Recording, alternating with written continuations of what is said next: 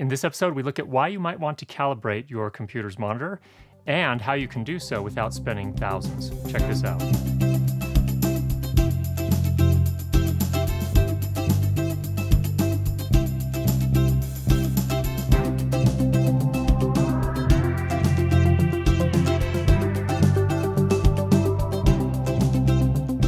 Now, first, a disclaimer, I am not a professional color monitor calibrator.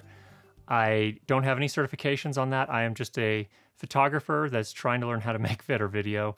So just need you to understand that's where I'm coming from here. So I'm not a super expert on this, but this is kind of my little journey so far. And based on what my research has taught me, what I've tried so far in terms of monitor calibration. Now the story starts, I think, for me, like it does for many others, doing just basic editing, maybe a little bit of color correction, maybe a little bit of color grading on my computer. Then when I upload it online, look at it on other computers and it just doesn't look like I intended it to look. So there are a lot of factors going on there in terms of how things appear on a different system, a different computer. So it became really, really frustrating, and I looked into different ways on how to try and address that issue. Now, one thing you can do, the first step you can take, is to calibrate your computer's monitor. And there are a variety of ways you can go about that. We're going to talk about using the X-Rite i1 Display Pro, which is where I've ended up so far. And I think I'll probably end up investing in better monitors. As I tell this story, I think you'll understand why. Now, first of all, this is not a guide for those that are setting up a professional color grading suite, obviously. But I needed to state that just in case. Those kind of solutions are in a completely different league. Those we're talking about buying reference monitors that cost anywhere from maybe $4,000 to $20,000 to $30,000 for a single reference monitor. Plus, getting that signal out of your computer via a video I/O card, which is very different than a graphics card that most computers have. So, completely different league. We're not addressing that here. Someday, when I have a lot of money sitting around, maybe I'll go down that path. But for now, I'm using a computer monitor hooked up to my computer directly via the graphics card, and that's what we're going to talk about here. Now, the first question you might ask is, well, how is calibration going to help if nobody else is calibrating their monitors? And that's a great question. I think the thinking is this, that if you can at least start from a standard setting, and we'll just call that maybe a color space for now. It's a little broader than that, but if you can start with a standard color space that's recognized as a standard across the web and across computers, regardless of how well or poorly anyone else's monitor is displaying things, at least you know that that was the intended color space. So everyone else's monitor, say someone else out in Timbuktu is looking at your video on their monitor may be way off in terms of calibration, quite a bit off of the standard. And what they're seeing, everything they see actually, is going to be that far off the standard. So at least you know that since you published your video or your photograph using a standard, you know that it at least started from the right place. And you can't really do anything to change everyone else's monitors, but at least you can start there. So that's the thinking behind calibration. Now, the first question, I asked, and I think a lot of us ask is, well, can't you just find out which models of monitors out there are really, really good and really, really accurate and just buy one of those? Well, the answer is that I don't think it works that way. Even with the really high-end monitors, you still have to calibrate them at least the first time. And actually, normally, most people that are doing serious work would actually calibrate them from time to time. So you even in the same batch of monitors, or maybe more in different batches of the same monitor, you are going to see some variation. So there is still a case for calibrating from that standpoint. Also, you use your monitor in an environment that's unique from anyone else. So you also have to calibrate based on your environment and the type of lighting that you typically have in the area where you're using your computer, the kind of light you have there, so on and so forth. Now, one of the first things I've kind of learned in my research is that typically you want to actually do your color grading and color correction work in a fairly low-key room. So you don't want a lot of light spilling in from the outside if you can avoid it. The light that you do have should be high CRI light. What I do in my particular case is I turn off all the lights, I block the windows so that I don't have light coming in the windows. And then I also have a high CRI CFL bulb, compact fluorescent bulb, behind the monitor, aimed at the wall to just put a little splash of light up behind the monitor. And the idea there is that It reduces the fatigue on your eyes because you're not looking at a super high contrast. It's different if you're just in a dark, dark room and just your monitor on. That's super high contrast and kind of fatiguing on your eyes after a while.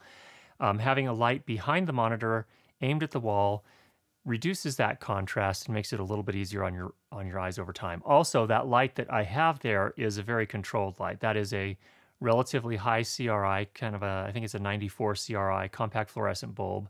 So I kind of know what I'm getting there. I know what I'm dealing with. And I calibrate in that environment with that setup. And that way the little colorimeter talking to the software knows how to set up my computer monitor so that it is more consistent over time and actually is able to represent, as best as that monitor is able, the color space that we're aiming for. Another thing about monitor calibration, it does not suddenly take your $150 US monitor from a big box retailer and make it amazing and awesome and just as good as any monitor you could possibly buy.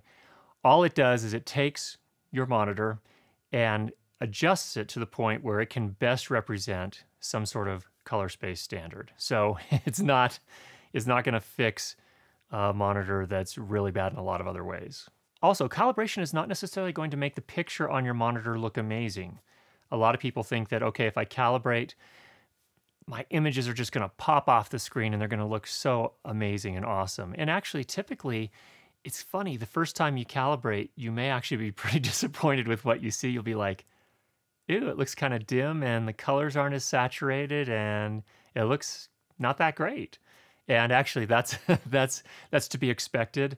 But again, as you're calibrating to a standard, at least you're getting to a good starting point where you can then do your work.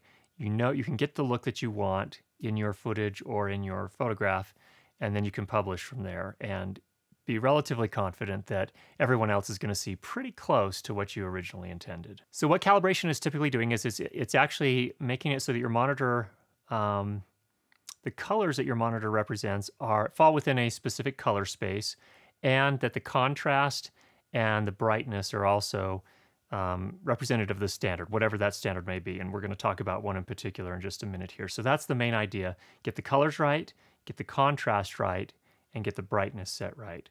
And between those three things, it kind of sets your monitor up to try to adhere to whatever standard there is out there that we're aiming for, and then you can do your work from there. What is this standard I keep talking about? This standard or color space? We're actually talking about Srgb for computers, and that's going to be for Windows and Mac computers. That's the standard that the web is really kind of built around.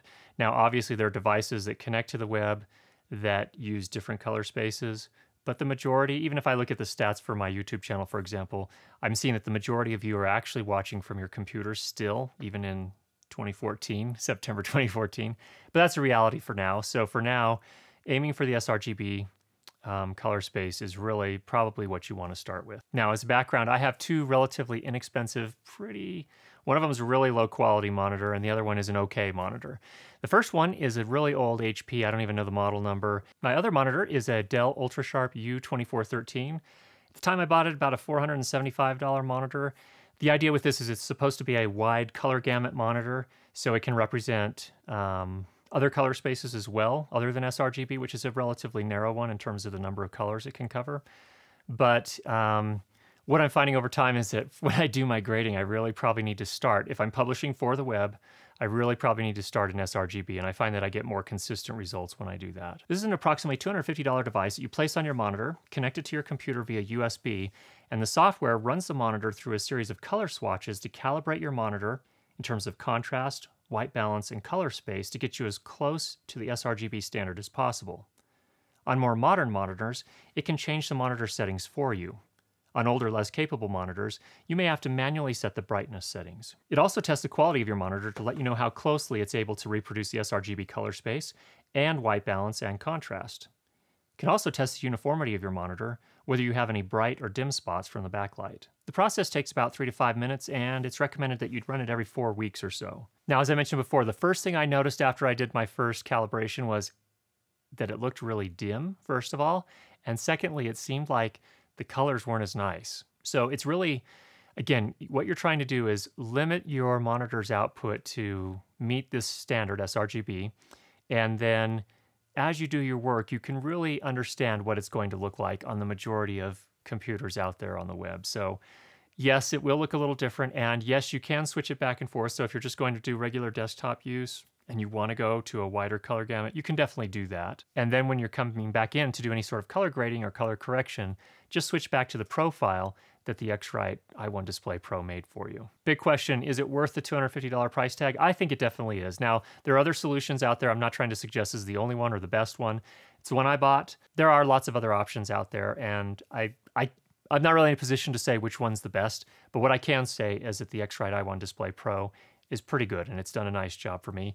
It's made it so that when I do my color correction, my editing, my grading, that it all comes out a lot better than I expect when I go and watch it on other computers, other people's computers. So I'm finding it's a lot less random, or that feels less random, and it feels less frustrating just subjectively. So for me, it's really been a $250 investment that's really paid off. Now, if you go out and do some research, and if you've done research on this in the past, you know that on the forums out there and various other places that every once in a while you'll encounter a purist or someone who's kind of really dedicated and knows a lot more about this certainly than I do. And they will tell you things like, you can't grade on anything that costs less than $8,000. And so I think the short answer is maybe that's true for the type of clients that they're doing work for. But for you and I that are doing just stuff for fun and free, and we're just trying to make it look as best we possibly can, this is a nice first step. So don't get discouraged if you hear that kind of stuff. This is still a good first step. And in fact, I think we're finding over time that a lot of those big post-production houses where they've done color work in the past, there are fewer and fewer of those. And now it's a lot of independent people, and they are grading on monitors that cost less than $20,000. Now, granted, a lot of them are still grading on something that costs more in the $5,000 to $6,000 range, but they are doing color calibration on those monitors.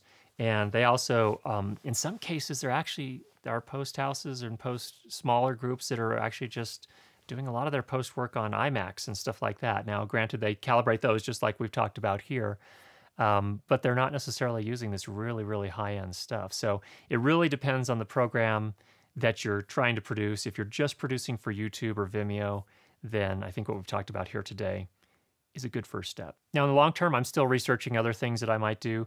I think this is a nice first step, as I say, but I think that as you progress and grow a little bit more in terms of the type of work that you produce, and particularly if you're going to start doing this professionally, it's time to start kind of researching and finding out what other solutions are out there. And I think there are some relatively affordable solutions. HP recently released their new generation of Dream Color monitors, and if you just hook that up to your PC, I don't know if that's the best thing to do, but there are some solutions out there that looks like they're getting more and more affordable, and that you can do pretty good work on them. You can work on a monitor that's really pretty close to the standards that you need to meet.